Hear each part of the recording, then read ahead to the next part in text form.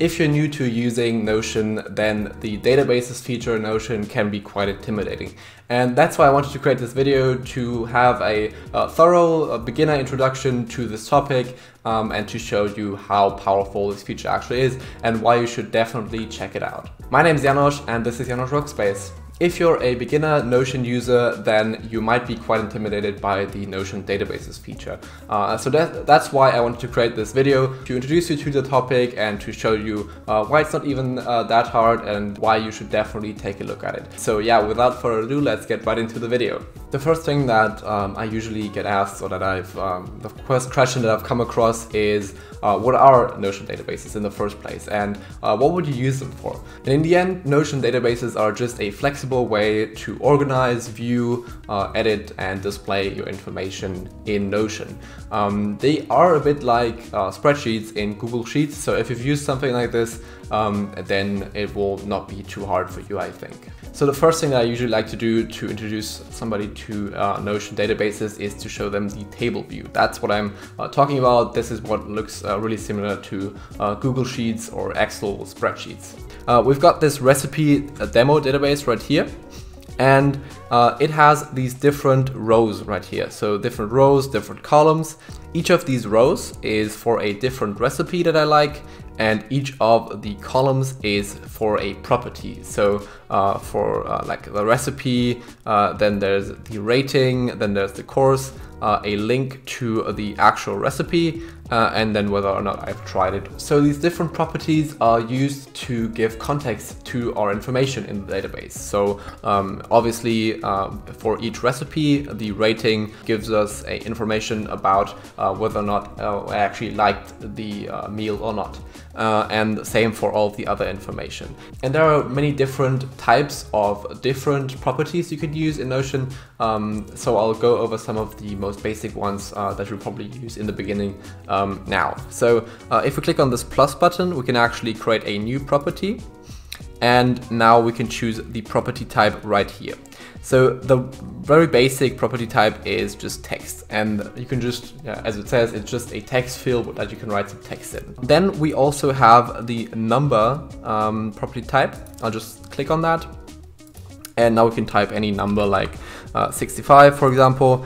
And I can also click on this little button in the corner, and I can change it around to be a number with commas, a percentage, or any of these different currencies as well. Next up, if I click on the column again, I can change it to a select value, and select is actually a property type that allows you to choose a value from a predefined list of values. So for example, this is what we have for this course. So if I click on this, there's these three different options: dinner, snacks, and dessert, and I can choose any one of them to use for my recipe.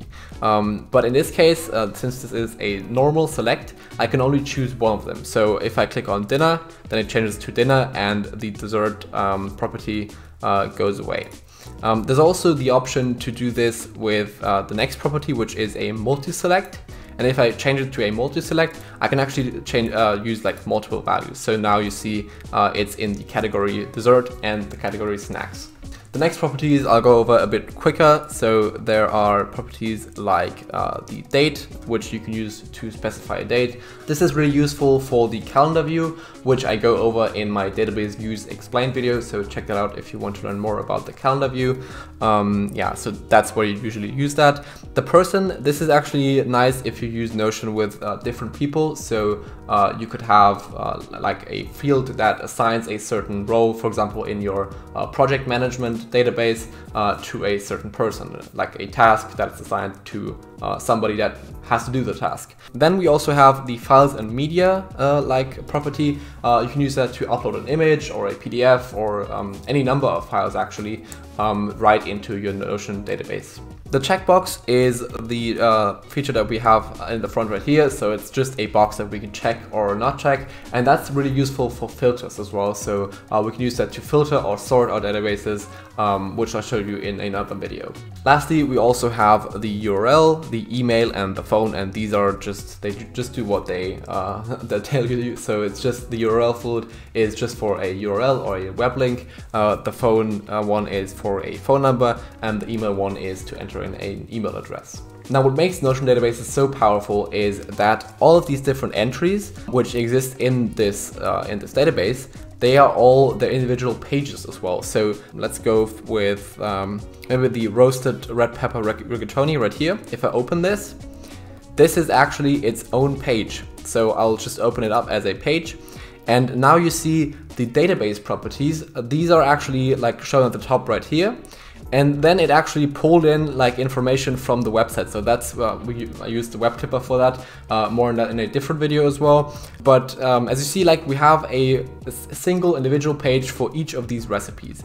And the powerful thing is, like if I scroll down here through this entire recipe, I could actually have different databases or different pages within that page in the database. So you can like nest these pages within each other and create really complex workflows. So I could say like type in /page to create a new page like this, and then I'd have a page within that roasted red pepper rigatoni page. So I could just name it test and then go back to the other page. And if I scroll down now, you see all the way down here we have this new test page. The next thing I want to show you are the different database views, which is also a really powerful feature in Notion. So views allow you to see your data in your database in different ways. So we have these different entries, and now they're shown in a table view, but we could also show it in a different view. So if you click on this little menu up here, like this, you see I've set up these different views already. You can also set up a new one right here, and there's different ones to choose from. But first of all, I want to show you these different views that we've set up already. So the first one is the gallery view. This is a really nice view because as you see, it shows these little different elements, so different recipes that we set up.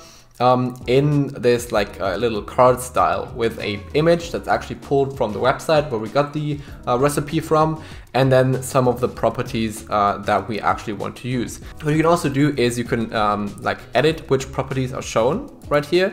So you could say I want to actually show the rating as well, but maybe I don't want to show if I've tried them. So like this.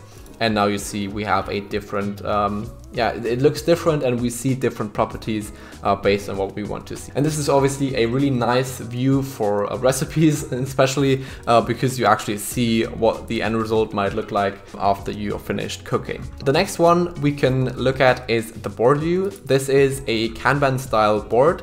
So it actually sorts your database entries into these different columns based on a single property. So in this case, it's sorted by the rating or grouped by the rating. I could also say group it by course, for example, like this. And then we have the dinner column, the snacks column, and the dessert column like that. Now, one of the nice features here again is that you can actually like drag the elements around. So I could like choose the baked nachos and say, maybe, actually I have to change these around as well because the 4 stars is obviously less. But maybe let's say I liked the baked nachos much more than last time. So I'll like upgrade it to the 5 stars like that.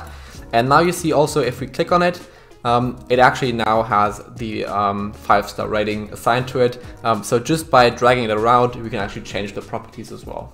The last thing that I want to show you is the difference between a full page database and an inline database. So in our case, this recipes demo database is actually a full page database, which means that there can't be any additional content on the page besides the actual database. But if I go back to this page right here and I click on add a new table, oops, that's not what I wanted to do. Need to delete that like that. And now I'll type in /table. I'm not able to type right now.